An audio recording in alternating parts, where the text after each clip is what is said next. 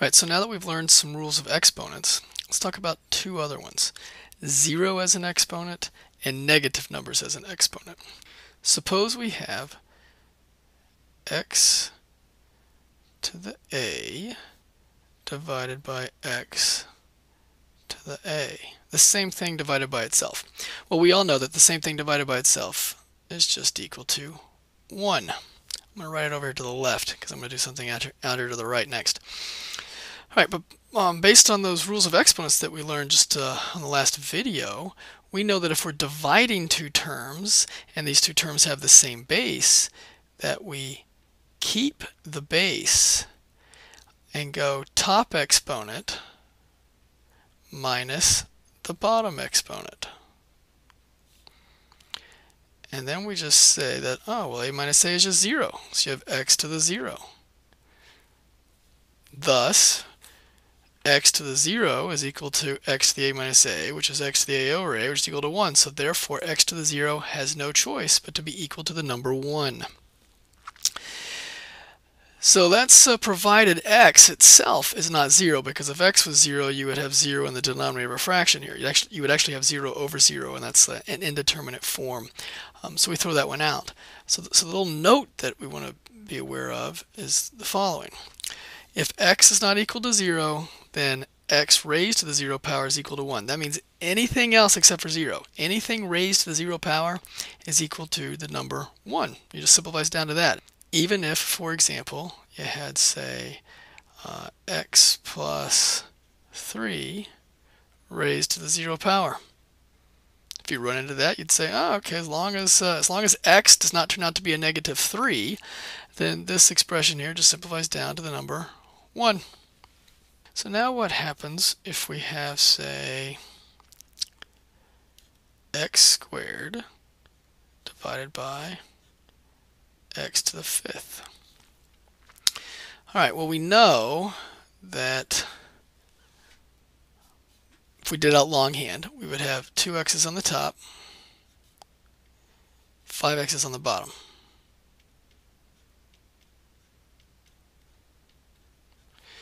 And then we can go through and say, all right, you and you go away, you and you go away, and what does that leave? Well, it leaves 1 on the top, and it leaves x cubed on the denominator. That's how you would do it out longhand. But then we learned those properties, again, that say if we're dividing and have this two terms and they have the same base, then you keep the base and you subtract the exponents. The top exponent. Go top exponent minus bottom exponent. Well, 2 minus 5 is negative 3. So we all agree that this thing right here on the left is true. We all agree that x squared over x to the 5th going out to the right here goes to 1 over x cubed. We all agree that's true. So therefore x to the negative 3 has to equal 1 over x to the 3rd. Notice we've gone from something that had a negative exponent and we're able to convert it to something that has a positive exponent. So the little note that we want to make aware of is as follows. If you have x raised to some negative exponent, again x cannot be 0, then it's 1 over x to the n. If you had, say, 1 over x to a negative exponent, then you could rewrite that as just x to the positive n. So let's look at some examples. Alright, example 1. Simplify x to the negative 3 times y squared and all of that raised to the negative 4. Now there are many ways you could go about starting these problems, but in the end we should all end up at the same spot.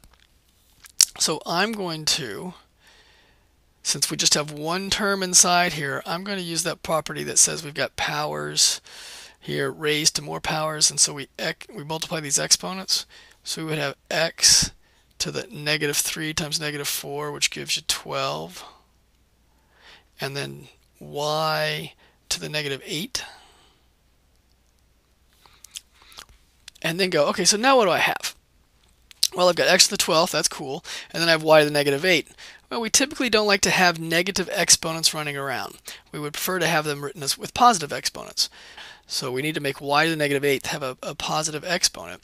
And we can drop that down to the denominator and have x to the 12th over y to the 8th.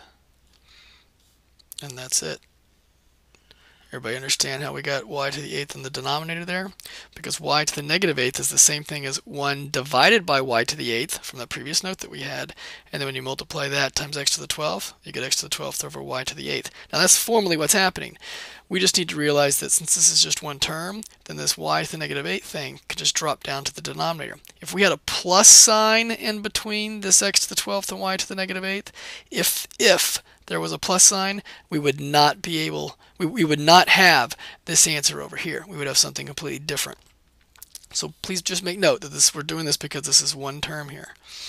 All right, same idea down here. You have one term divided by one term with a bunch of negatives running around or whatnot.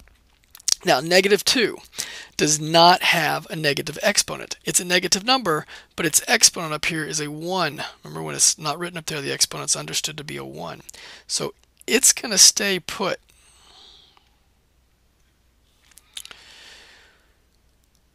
All right, so now you got x to the negative 1 over x squared.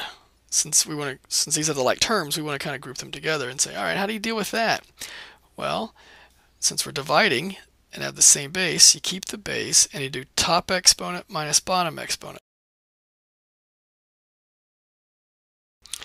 And then y, since you have y on both the top and the bottom here, you're dividing and have the same base, so keep the base y and do top exponent minus bottom exponent. And then what do we get? Well, we get negative 2 x to the negative 3 y to there. Everybody know what this goes to? This goes to 4 plus 2, which is just 6. And then we say, all right, how's it look now? Yeah, we still have something with a negative exponent. Again, we just have one term, but one of those parts there has a negative exponent. So we should rewrite this as negative 2 y to the 6th, all divided by x cubed. And now we have all of our exponents positive. We're all ready to go with whatever else we need to do after this. That's it for zero exponent and negative exponents. If you have any questions, please let me know. Study well, and we will see you next time.